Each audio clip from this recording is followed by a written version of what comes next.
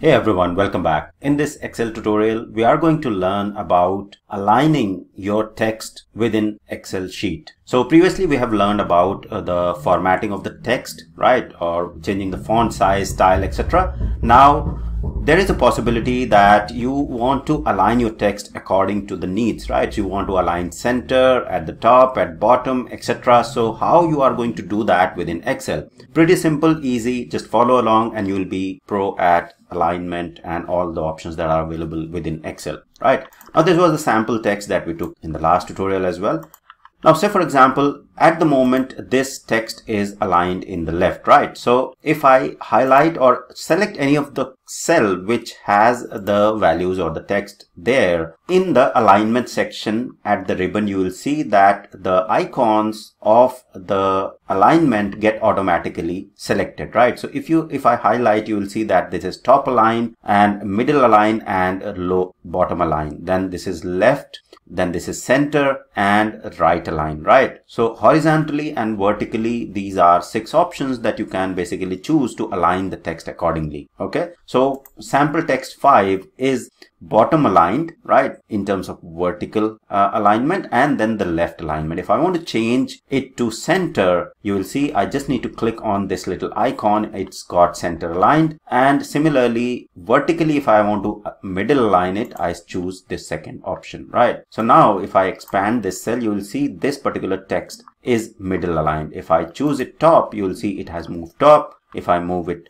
bottom vertically, this particular text will move at the bottom. So these are 6 options here, right? Now these 2 are the indentation. So say for example, I want to increase and decrease the indent. So after aligning, I want to increase the indent, then simply choose that and it will reset basically. So say for example, I choose this particular text, right? And I want to indent it in the right. You will see that it indents to the right the way or the amount of time you select the indentation. Okay, this is for the orientation. So if you want to change the orientation, you want to rotate your text vertically and different angles, then you can choose that as well with this shortcut. Okay, so in terms of this particular, let me align this to center, and if I want to indent this particular text, right, so you'll see that as soon as you will indent or click on indent, it will reset this center orientation or center alignment. It will go to the left align and then it will start indentation from there. Okay, so that's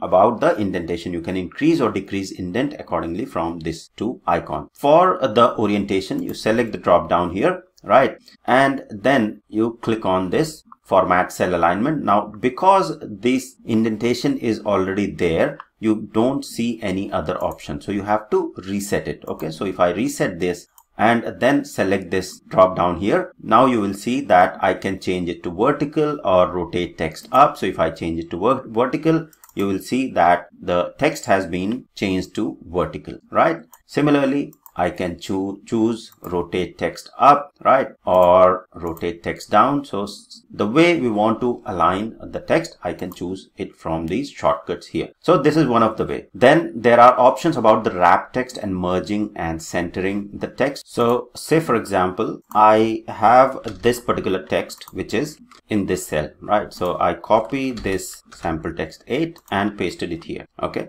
so when we say merge and center, let me reduce this. So what will happen is if I merge these 2 cells with this option merging and centering, if you click on the drop down here, you have merge and center, you have merge across, merge cells and unmerge cell, right? So I can merge different cells and make them one cell. So I can select both of these cells, and if I click on this, you will see that merging cell only keeps the upper left value and discards the other value. Okay, so if I click on OK, you will see the left value will remain and rest of the value will go away, but this will merge this whole cell and it will discard the another cell value. Okay, if we choose other option, you will see that merge across. Let me undo that. So if I say undo and select that and I'll say merge across, you will see that the same thing, it will merge across and it will make it as single cell here and the rest value will go away. Okay,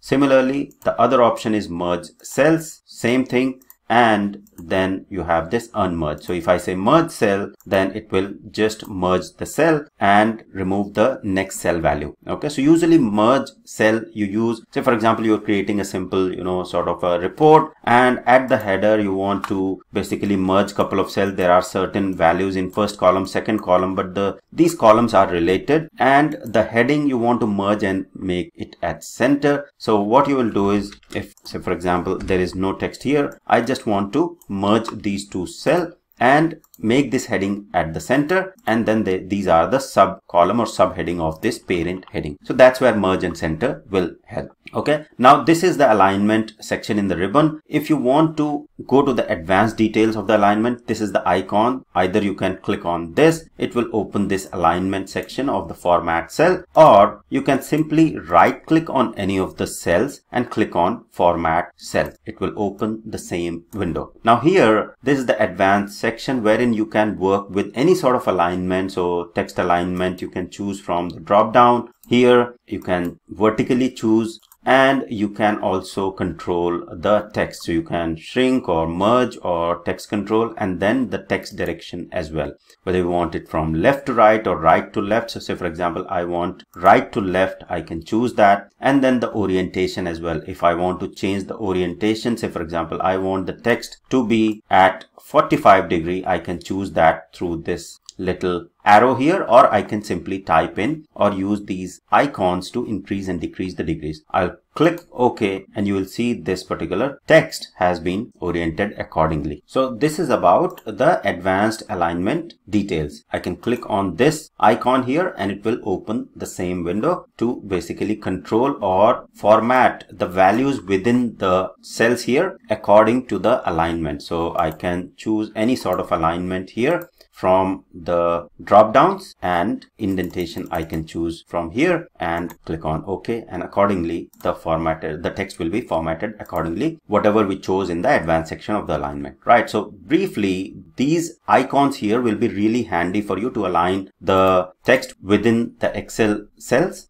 But if you want to go to the advanced details, then simply go to this alignment settings, and this window will open and you can work with the advanced alignment settings. However, these should be enough for you to work with any sort of alignment details for the text within Excel. So that's all for this tutorial. I hope this was helpful. Thank you very much for watching.